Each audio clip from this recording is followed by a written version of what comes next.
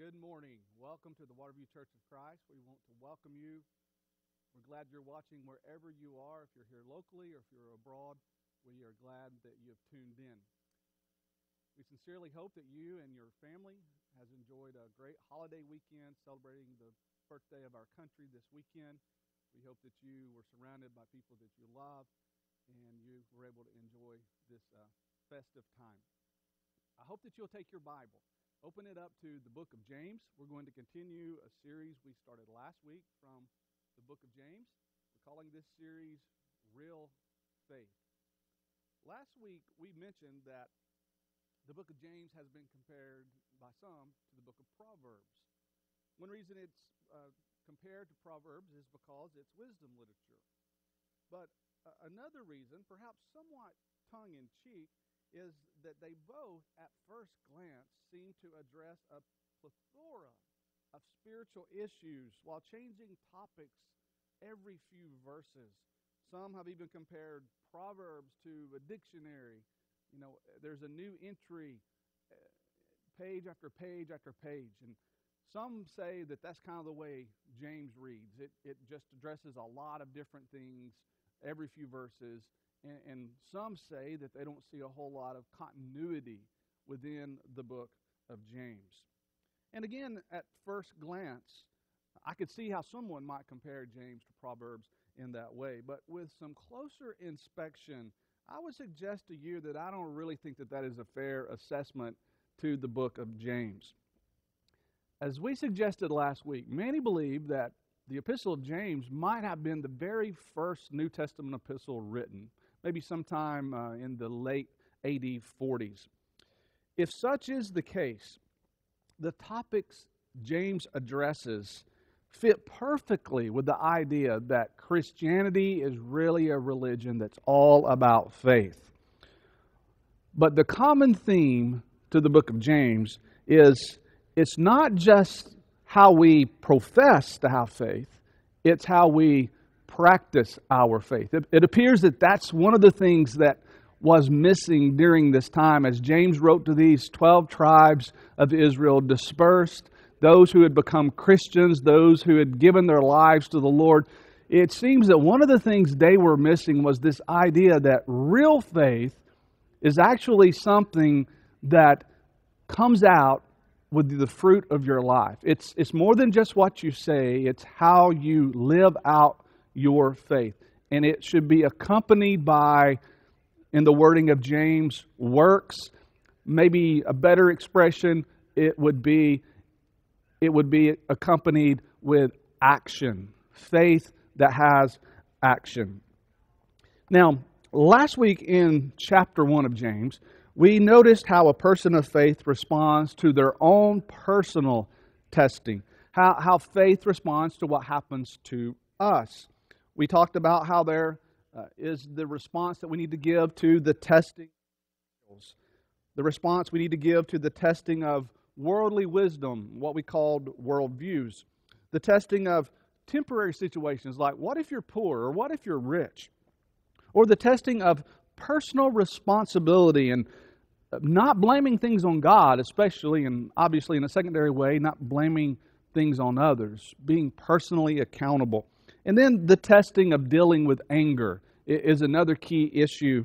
And it depends on our faith how we respond to this personal trial or testing in regards to these topics.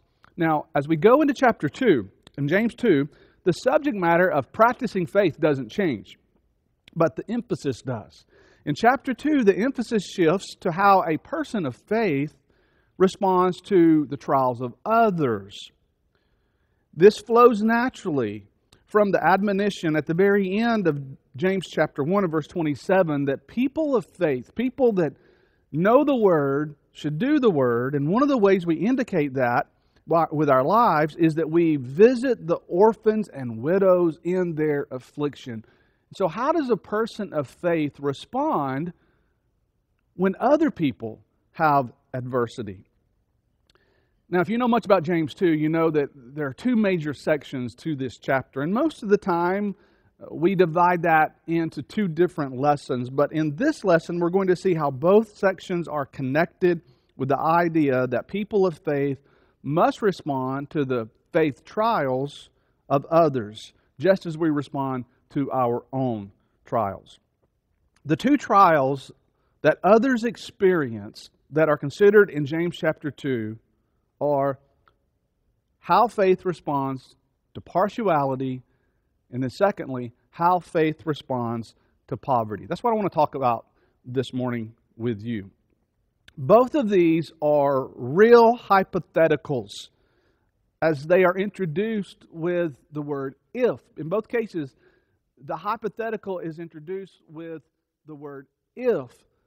But many believe that these things were already happening. And no doubt in the way that we struggle with this type of subject matter, no doubt these things were happening. And perhaps James, while addressing this as if this happens, he knew the people that would be reading this would know these things had already happened. And certainly we know in the course of human events, we tend to struggle with these types of things. So let's see what James says. Let's take this test, this personal test of how we respond to the adversity of others. Let's begin by considering how faith responds to partiality. That's the first 13 verses of James chapter 2. Let's set the stage by reading the first 3 verses. If you have a Bible there, read along with me, beginning in James 2, beginning in verse 1. He says, "My brothers, show no partiality as you hold the faith in our Lord Jesus Christ, the Lord of glory.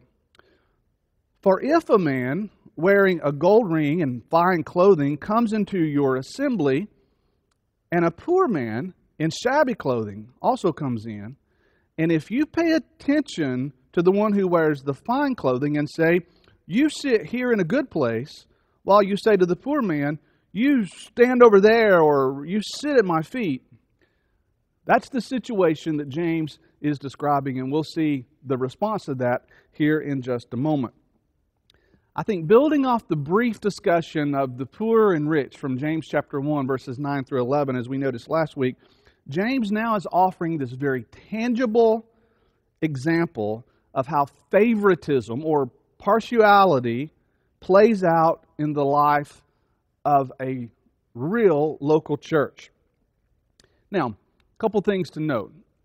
First of all, I want you to notice with me that James doesn't seek a social or an economic solution to this issue.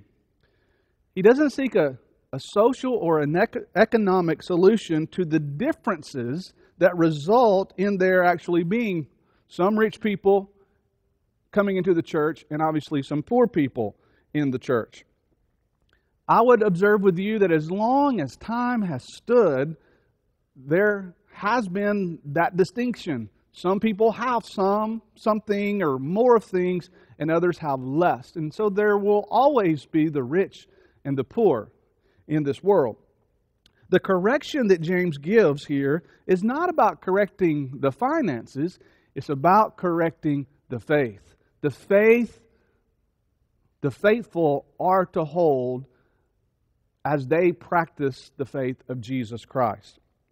As a matter of fact, the entire discussion here in James 2 presupposes the reality of differences within the church. James is right in line with verses like Galatians 3, verse 28, which indicate differences existed in the church in the first century, and so we know that they'll exist today in the church as well.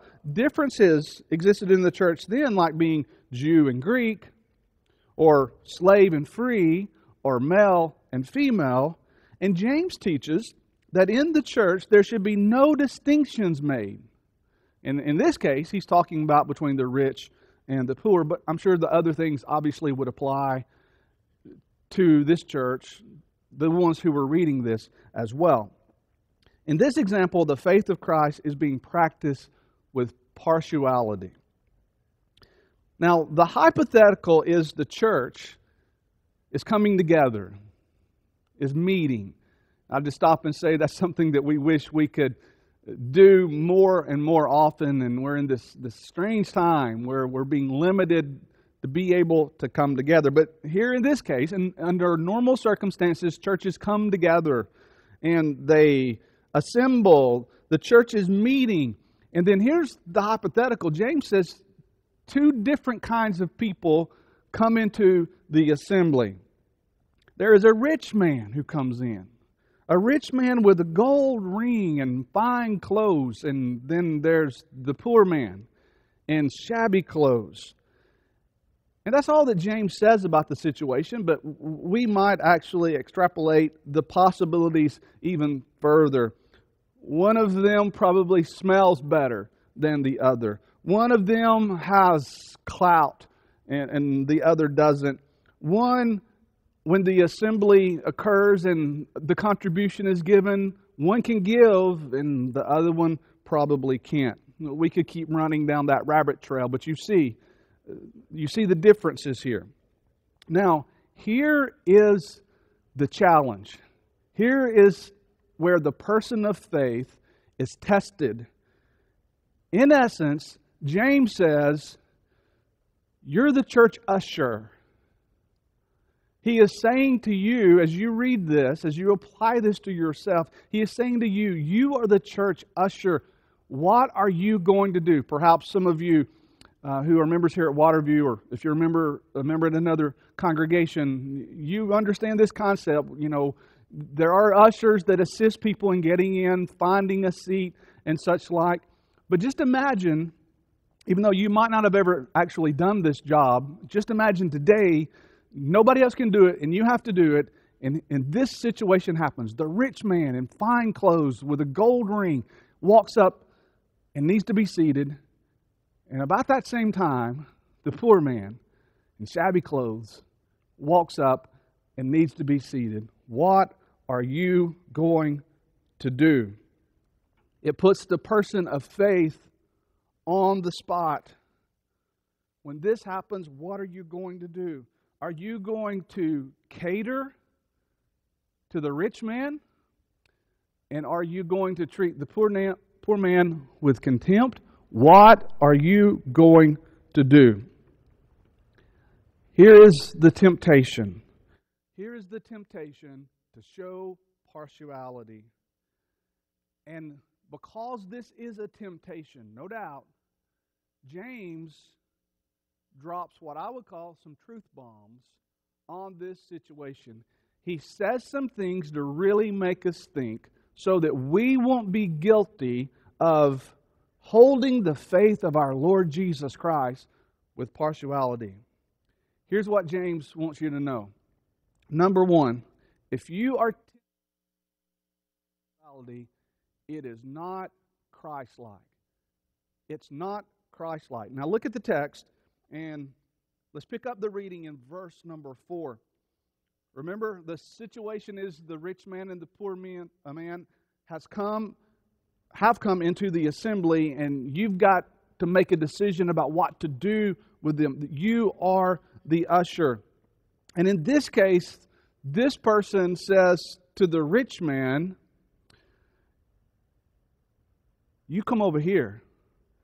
You, sir, you sit in a good place, and you say to the poor man, well, you can't even sit down. You go over there and stand, or if you are going to sit, then you sit at my feet, which would symbolize that that person is below you. If we're tempted to do that, the first thing James observes is this is not Christ-like. Verse 4, he says, have you not made distinctions among yourselves and become judges with evil thoughts? Listen, my beloved brothers, has not God chosen those who are poor in this world to be rich in faith and heirs of the kingdom which He has promised to those who love Him? But you have dishonored the poor man. We should understand that the temptation to show distinctions, to show partiality, in this case, is not Christ-like. Here's why I say that. The very ministry of Jesus shows us that He had a heart for the poor and the downtrodden. If Jesus was the usher and this situation happened, Jesus would have given more attention to the poor man, because that's how the ministry of Jesus worked. Listen to this. Luke chapter 4, beginning in verse 18, Jesus had gone into the synagogue in Nazareth, and He got the scroll and He opened it up to this place, which is a reading from Isaiah chapter 61. And He began, as Luke chapter 4 and verse 18 says, by saying, the Spirit of the Lord is upon me, because He has anointed me to proclaim the good news to the poor. He has sent me to proclaim release to the captives and the recovery of sight to the blind, to set at liberty those who are oppressed, to proclaim the year of the Lord's favor. You see, the very ministry of Jesus was based upon outreach to the poor, to the downcast, to the very one in this example that James uses is shown partiality and is given a lower place to be among God's people. And that is not the way Jesus would do it. So that's the first problem that James says. It's not Christ-like. Second problem is it's not common sense. If you keep on reading here, continuing in verse 6, going down to verse 7, he says, are not the rich the ones who oppress you and the ones who drag you into the court? Are they not the ones who blaspheme the honorable name by which you were called? James is appealing to their sense of consistency. And he's saying it's just not common sense for you to understand that it would be better for you to treat the rich man better than the poor man. Because think about the ones who give you the most problems in your life. It's not the poor man, it's the rich man. He reminds them that the rich ones are the ones who generally give them the most problems. So it's not Christ-like, number one. It's not common sense. And then number three, it is not consistent with the Scripture. Now here he's appealing to their sense of consistency in regards to the Scripture. If you're there in James chapter 2, let's keep reading. Beginning in verse 8, he says, If you really fulfill the royal law according to the Scripture, you shall love your neighbor as yourself. You're doing well. But if you show partiality, you are committing sin and are convicted by the law as transgressors. For whoever keeps the whole law but fails in one point has become accountable for all of it. For he who said, do not commit adultery, also said, do not murder. If you do not commit adultery, but do murder, you have become a transgressor of the law. So speak and so act as those who are judged under the law of liberty. For judgment is without mercy to to one who has shown no mercy, mercy triumphs over justice. The royal law here, the royal law is the law of the king. And you know what the goal of every person of faith is? Is to carry out the royal law, the law of the king. And James reminds them that all the law of God falls under two commands. He just mentions part of one, and he says, love your neighbor as yourself. But that makes us remember, as it's given to us in the Old Testament, the whole law is based upon two very, very simple concepts. Love the Lord your God with all your heart, soul, and mind, and love your neighbor as yourself.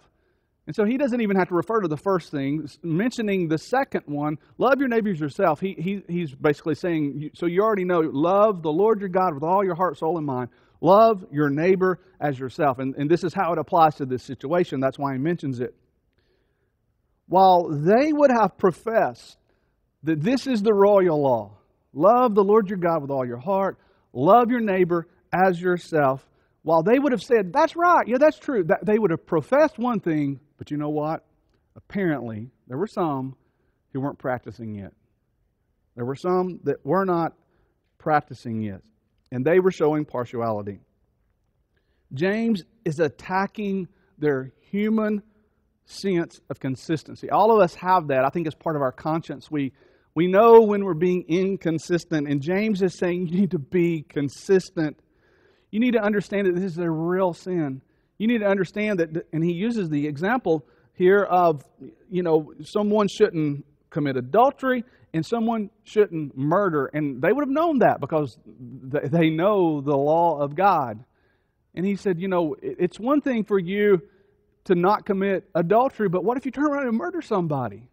Have you really kept the law? Of course not. And he says the royal law, the law that the one of faith is supposed to carry out in this Christian age, is you love the Lord your God with all your heart, soul, and mind. You love your neighbor as yourself. And he's saying, you may say you believe that, but you're not doing it.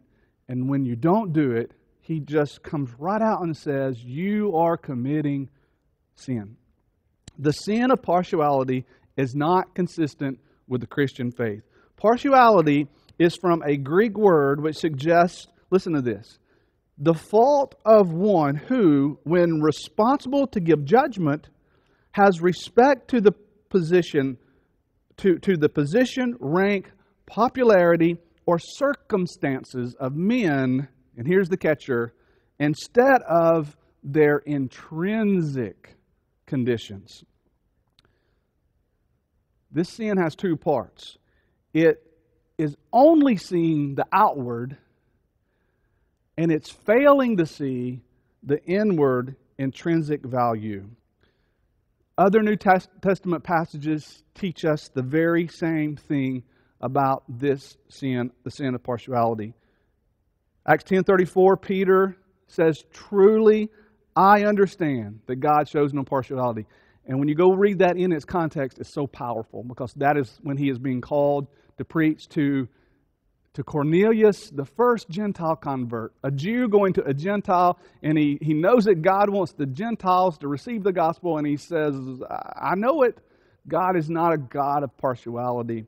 Paul said it 3 times in Romans 2:11, Galatians 2:6, and Ephesians 6 and verse 9. He says the same thing in every one. God shows no partiality. And so the idea is, if God doesn't do that, we are to be practicing the faith of Jesus Christ, the Son of God. We can't do that either.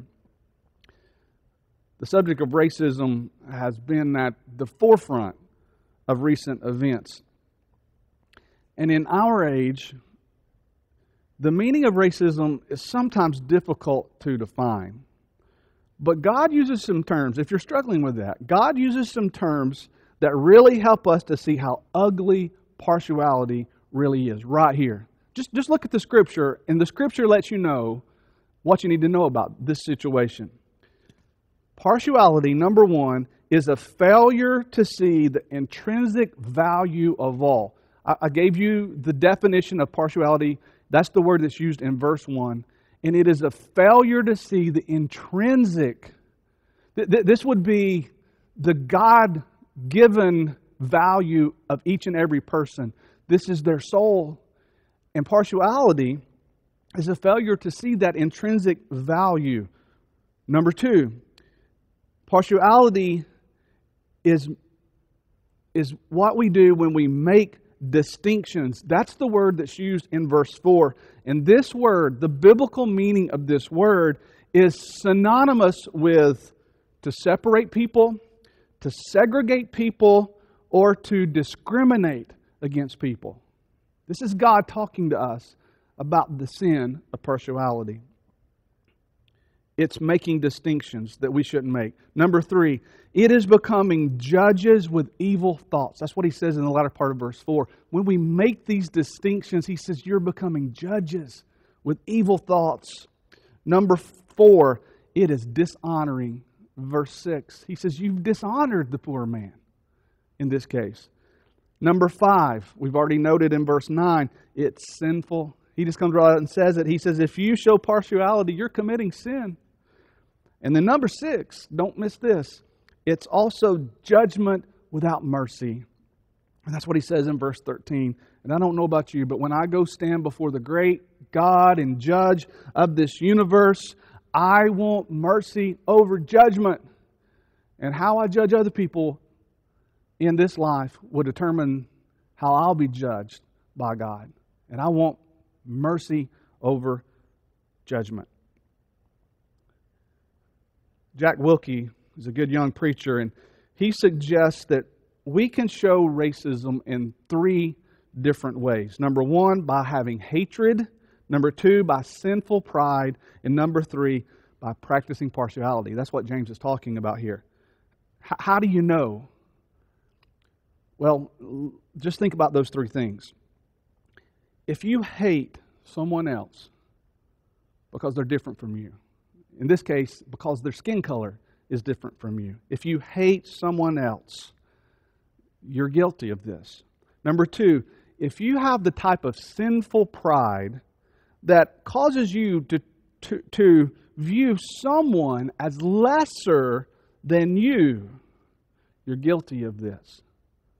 And then number 3, if in being partial, you treat someone differently, you separate them, or you segregate them, or you discriminate against them, then you've become guilty of this.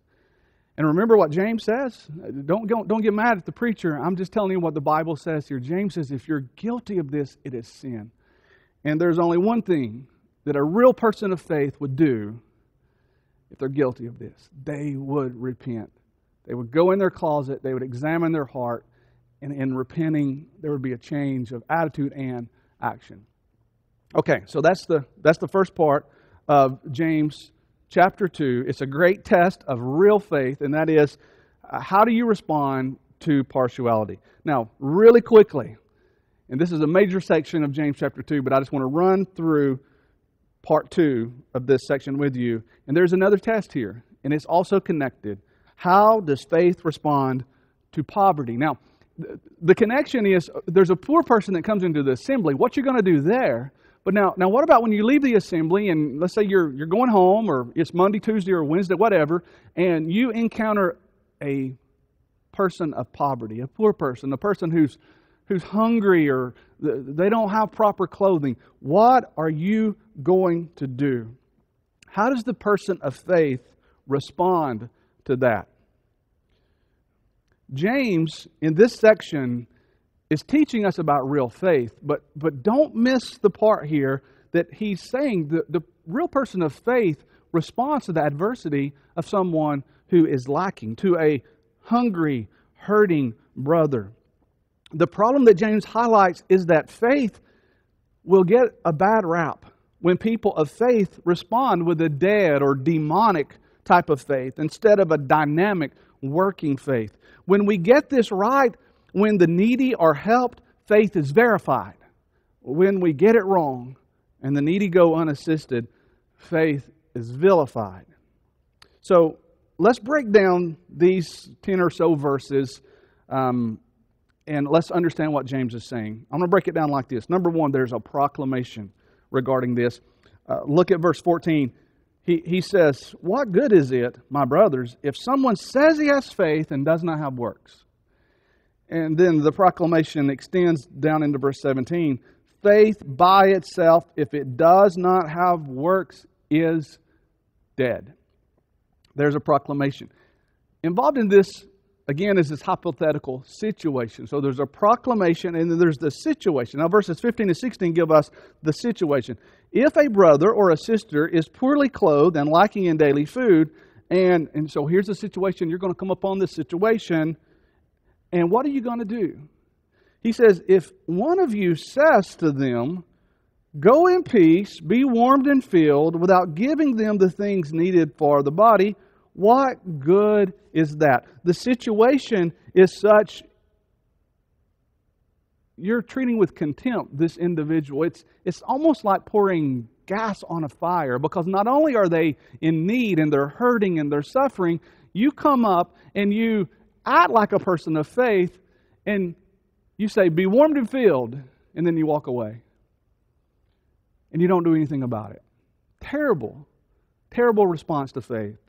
There's the proclamation, there's the situation, and then in verses 18 and 19, there is this conversation. James says, but someone will say, and he's just giving an example of how two people may have a conversation. One is a person who believes that faith is shown with action, and another one, it sounds like, is the person that believes that I can just say I've got faith and that's good enough. James says this is how this conversation may go. Someone will say, you have faith and I have works. Show me your faith apart from your works, and I will show you my faith by my works. You believe that God is one, you do well. Even the demons believe and tremble. See, what we need to understand is, in conversating about our faith, it's going to become obvious if we've got real faith. Because one can say, well, I believe, but then if it's not shown or proven by our actions or by our fruit, do we really believe? Even the devils, the demons believe and tremble, but obviously they don't show their belief with proper works or proper faith. A proclamation, a situation, a conversation, and then there's a great illustration. And this is the part of this chapter we love so much. Beginning in verse 20, he says, do you want to be shown? Here's an illustration. Do you want to really know what real faith in action looks like? Do you want to be shown, you foolish person, that faith apart from works is useless? And then he gives us the example of Abraham and Rahab. And what he basically says is these are people of faith, but how do we know they're people of faith? They proved it with how they obeyed the Lord. They proved it with how they obeyed the Lord. So a summation here would be that true faith is more than what we say. True faith doesn't actually need words. If we're a person of true faith, we show it. True faith is obviously more than what we believe, because the demons have it. And yet they tremble, and yet they do not actually believe, and they do not obey. And then true faith is going to be judged by its fruit. How do we know Abraham? How do we know Rahab were people of faith? Why are they mentioned in Hebrews 11? Because they showed their faith by their obedience to God. James 2 is a challenge to how our faith responds to the adversity of others. How will my faith respond when favoritism is shown? How will my faith show or respond when I encounter poverty? A great test of faith. Maybe all of us need to take a hard look at our heart and ask ourselves, how did I do on this test? And if we see a place and a need for change, then we need to go talk to God about it, and we need to follow that up with a change in our action. Thank you again for joining us. We're going to continue in this service this morning. Brother Ronnie, one of our shepherds, is going to come share some congregational news and lead us in a shepherd's prayer, and then Brother Robert will come and once again lead us in the participation of taking the Lord's Supper.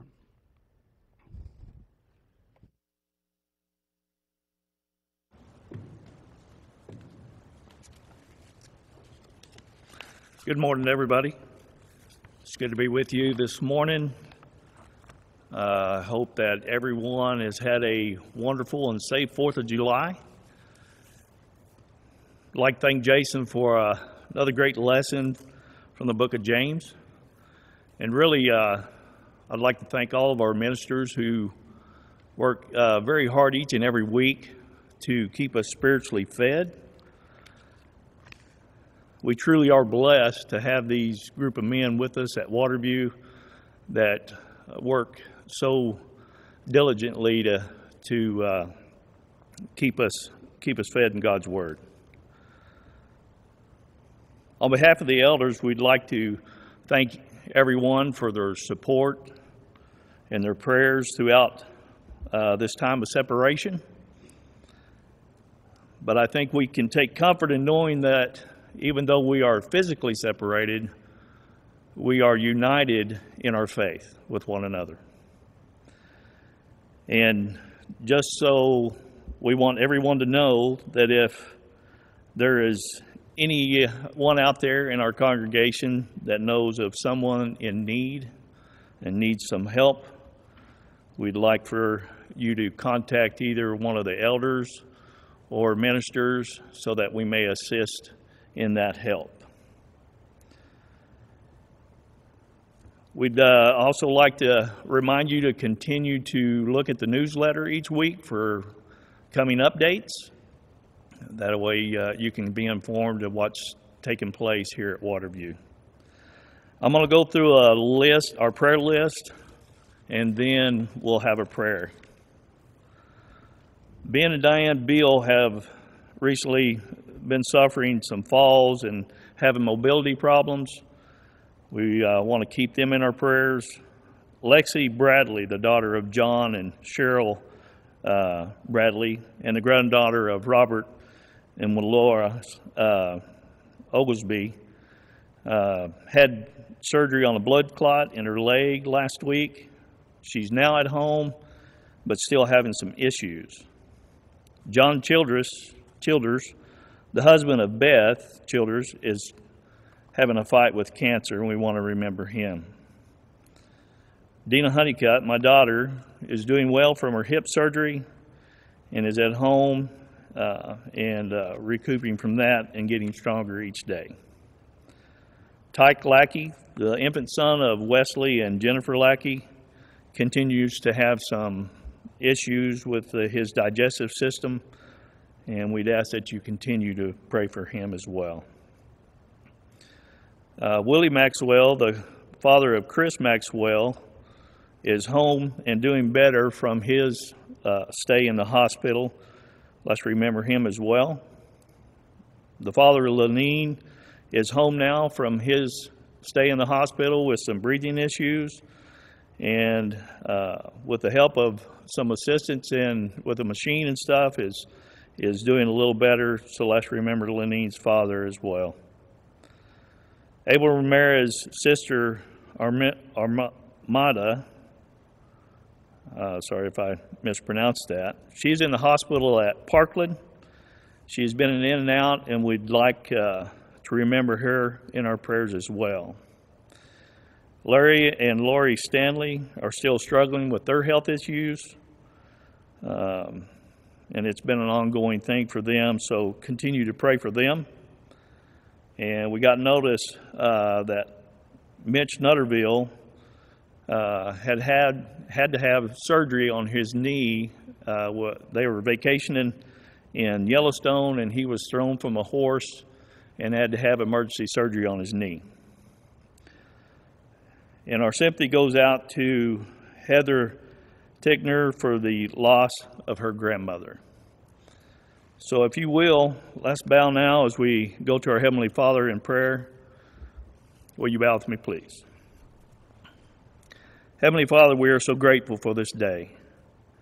We're grateful, Father, for giving us another Lord's Day that we may come to you, to worship you, to listen to a portion of your word.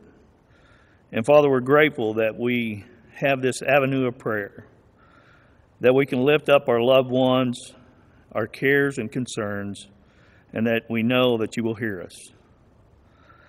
Father, we now ask that you be with many of our number, and we now lift them up to you.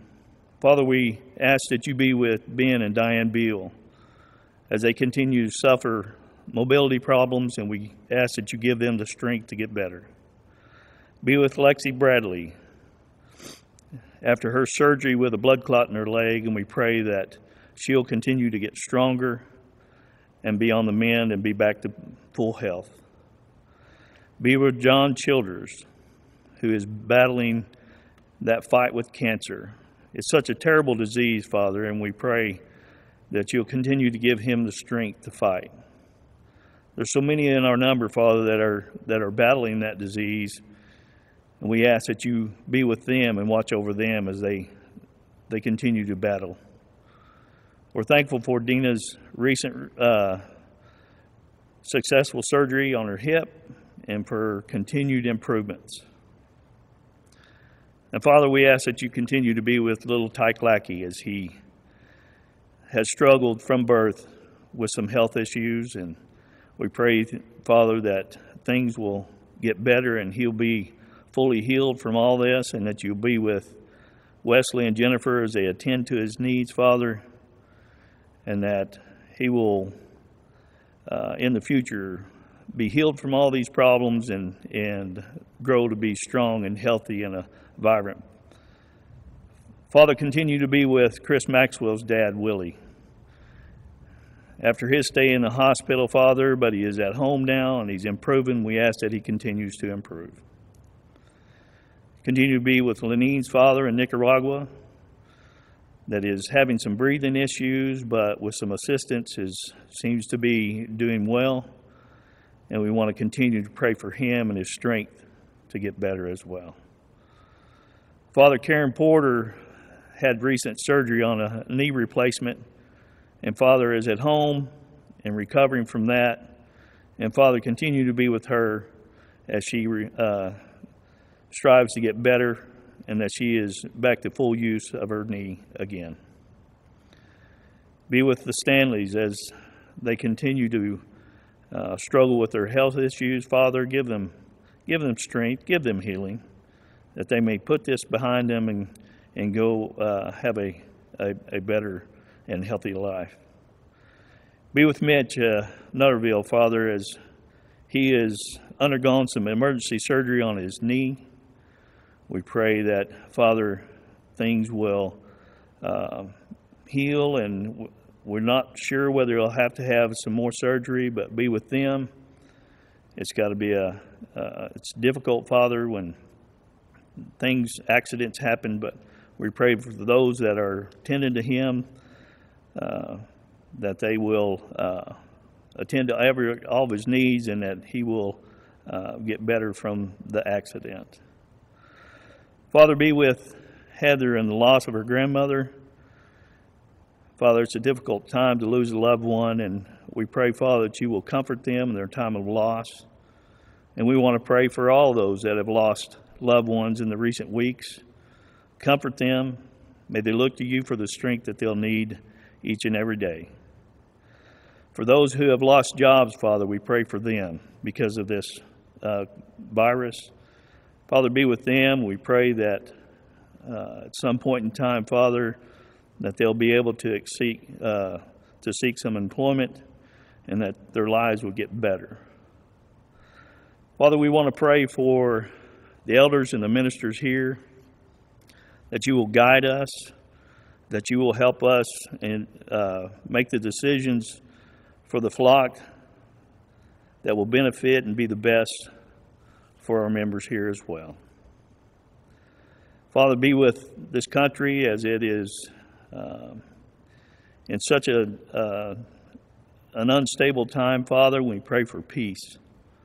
We pray for that everyone involved will look to you for the guidance and that peace that they need.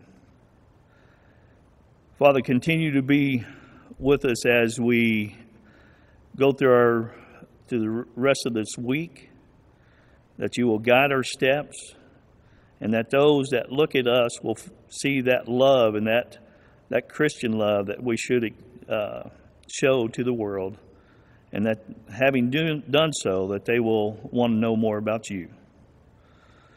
Father, when we fall short and we don't do those things, that you would want us to do, we ask for your forgiveness. But Father, we're thankful for your Son and for the sacrifice that Jesus made on our behalf. We ask this all in the name of Jesus Christ. Amen.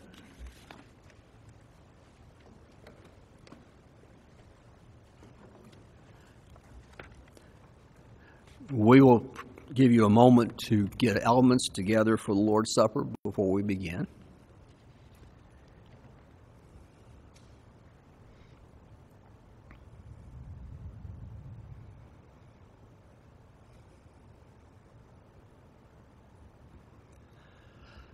When we come to the Lord's table, we come to celebrate spiritual realities. There's the atonement, where sin is paid by the death of Jesus himself. There's forgiveness, where God lets go of the sin of his people because they've been immersed in his blood. But when Jesus instituted the Lord's Supper with all of these great spiritual realities, he gave the disciples something tangible to do. There was something to eat, a small morsel of bread unadulterated by yeast. There was something to drink, juice which hit the tongue and went to memory. And for the rest of their lives, the disciples, when they took the bread and they drank the cup, something happened. That physical experience brought back so many things to their mind. They remembered the night when it was instituted that Jesus washed their feet. They remembered that Jesus turned to Judas and with that cryptic comment said, "What you do, do quickly." They remember, at least Peter, James, and John, the only time they ever saw him again was when he kissed Jesus on the cheek on the night of betrayal. They remembered him talking about going away, how they wanted to come with him. And they remembered how when he talked, there was a heaviness in his soul that they had never quite seen before. Now, when they ate the morsel of bread and tasted the juice, it brought them back to a night, back to what he told them, back to what he did for them. They remembered.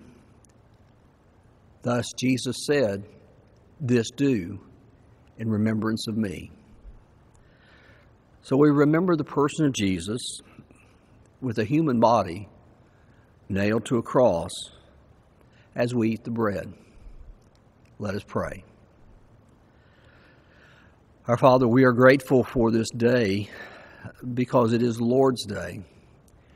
It is a day in which we come together, even though scattered so far, and in one heart, one mind, and one faith. We come back to the cross again. We see the body of Jesus hanging, knowing it was not just an event of history, but the death and the giving of that body gave us destiny in so many different ways. And so, Father, as we eat this bread, bring to our mind our own salvation and the great depth of love that provided it. For it's in the name of Jesus we pray. Amen.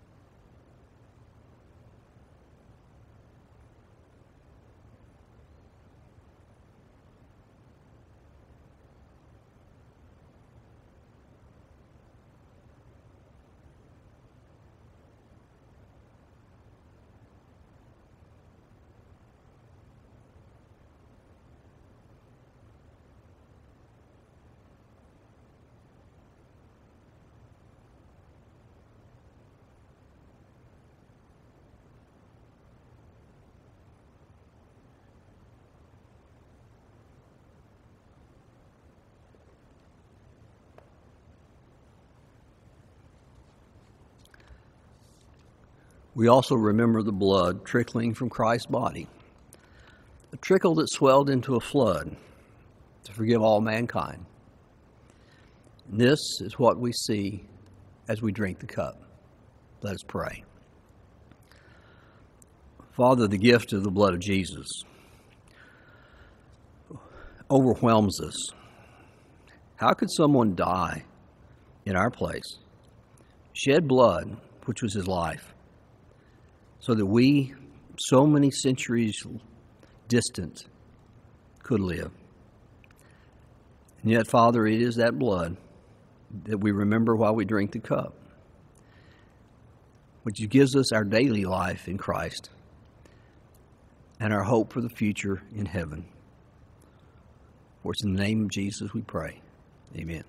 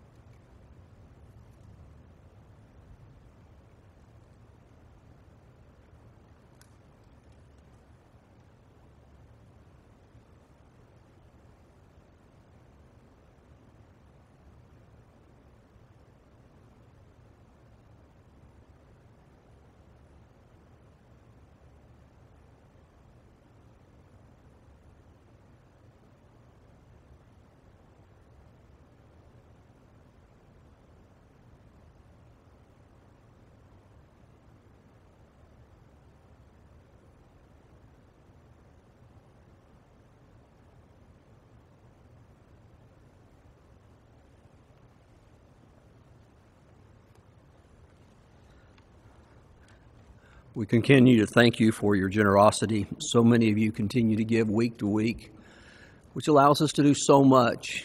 Radio program to our Hispanic community, missions around the world, helping people in our community with their financial and personal needs. Without you and without your faithful stewardship of your funds, we cannot continue to do that. So we do thank you for that. If you'd like to give, you can send your check to the church building and it will be deposited and taken care of. Or if you'd like to give online, that is available on the Waterview website, waterview.org. And at the top right-hand corner, there is a link called Online Contribution. If you'll click on that link, you can give either by bank account, check, or a credit card. And we appreciate very much your gifts at this time for keeping this church able to be focused on the mission that God has given us. As we close this service today, we'd like to pray together, followed by some more singing.